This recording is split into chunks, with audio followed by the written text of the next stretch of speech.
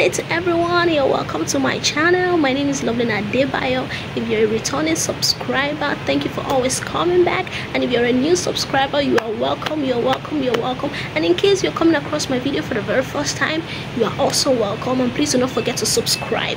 So today I'm gonna be talking about the waiting room. Yes, the waiting room. I know you're wondering. Yeah. I have a lot for you, so don't go anywhere. I prayed and fasted for a change of story that will reveal His glory in my life, because mercy was the only airtime I had left to call on Abba. I never knew I would be summoned to the waiting room, a room some are scared to enter because you need to wear the virtue of patience as a garment before you can enter, because you can get in and watch people who came after you receive their delivery package. I mean, the same breakthrough you are waiting to receive, and then you become furious. Why the wait? Why wait so long? What's going on? But unfortunately, there is no secretary to shout on.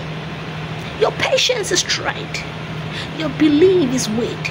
You even get mocked and hugged by shame because people are waiting to see the result of your waiting. You cried, you wailed, you prayed, but it seems there is no way.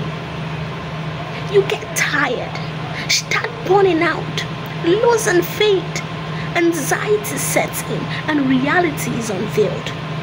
Right in the waiting room, you start feeling alone. As the breeze of anxiety begins to roam, you start checking the time as though you were given a time.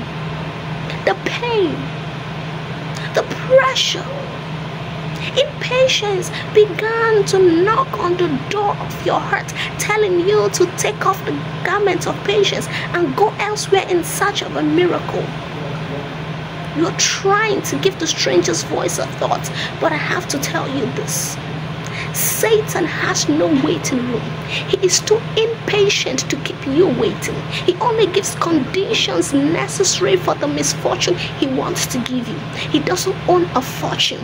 All he has and gives is a time bomb waiting to explode and blow you away from God and the things He has for you.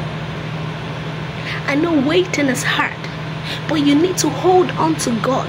Even when the miracle never enters your hand, you still have to stand strong and rejoice as you keep waiting.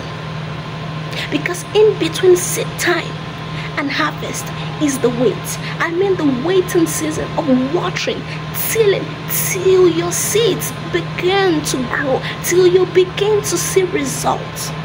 So keep waiting, because you are not wasting. For those that wait on the Lord, He shall renew their strength. They shall mount up with wings as eagles.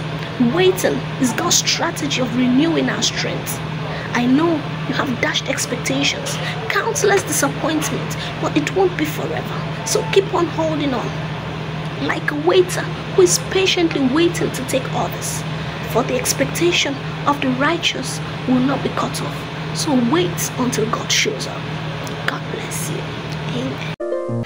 Thank you very much for watching. I hope you were blessed and inspired by those words. And in case you are in the waiting room, you are waiting on God for one thing or the other, it's my prayer today that your request, your prayers will be answered in the name of Jesus. You will return with your testimonies in the name of Jesus. So please keep holding on to God's word. Do not give up.